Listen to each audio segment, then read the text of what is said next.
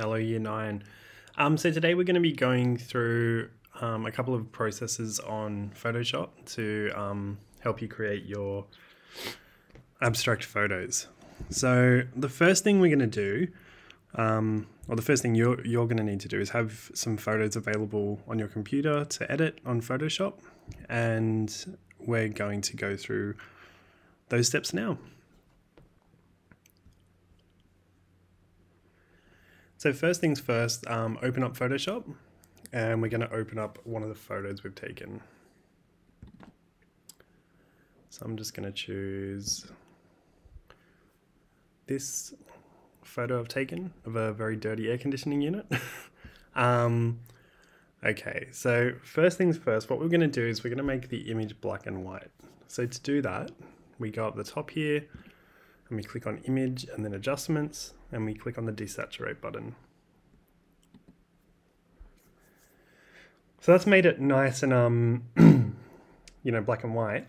But what we want to do is really highlight the light and dark tones in the image. So the Desaturate button works well to take the color out, but it also kind of flattens the image a little bit. So we're going to add a bit more drama in sense of the contrast between light and dark tones, and we're going to do that by changing the levels. So what we're going to do is click on Layer, New Adjustment Layer, and then click on the Levels button. You'll see a little thing pop up here. We're just going to click OK. Okay, so on the side here you'll get this little kind of interface. And you'll see these three drippers here. So one's black, one's grey, and one's white. So what we want to do with the black one is we're going to click on it, and we're going to find the darkest part of the image. So as close to black as we can get, and we're going to click on that. And then we're going to go over to the white, and we're going to find the whitest part of the image.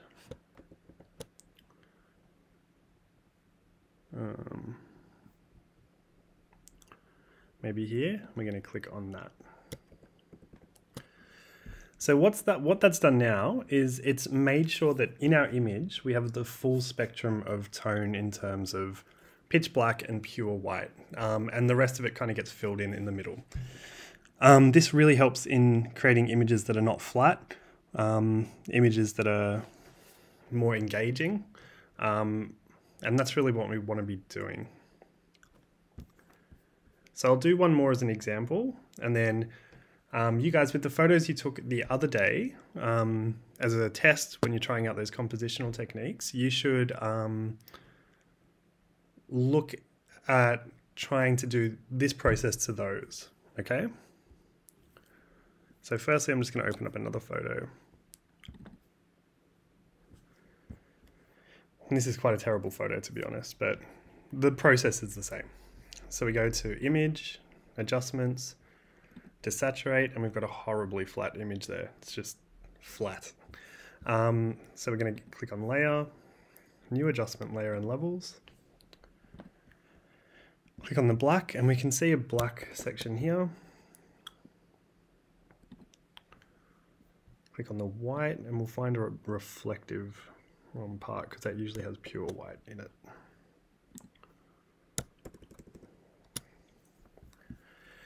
And there we have it. So we can see that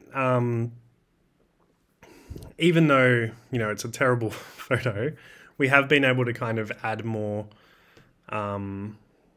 engaging features to it by having that full spectrum of light and dark in the image. So guys, what I want you to do is have a go at doing this process, so adding the desaturation and the adjustment layer to the images that you took the other day, and then put those images completed into your digital VAPD, and then can you please submit that to the submission page on the next page here. Okay, thanks very much guys.